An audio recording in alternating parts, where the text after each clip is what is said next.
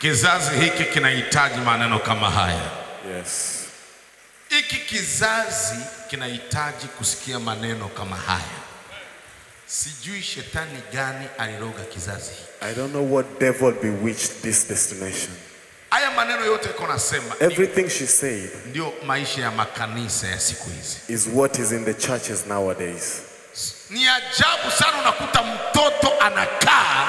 It is shocking when you see a son seated. Anajadili baba yake wa kiroho ama mama yake wa kiroho vibaya. And is speaking against the spiritual parents. Pamoja na watu wanaojadili mama yake vibaya. Together with other people.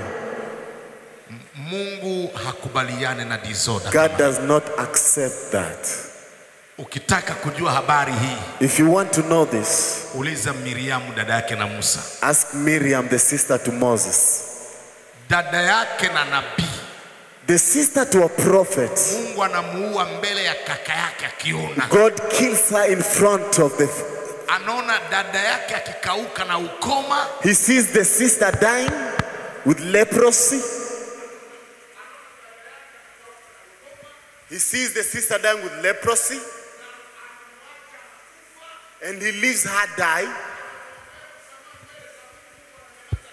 He tries to ask for forgiveness from God, but God refuses. Miriam anakufa, Musa akiona. And Miriam dies while Moses is saying. Sasa unafikiria nini? So what do you think? Kama damu yake inakufa.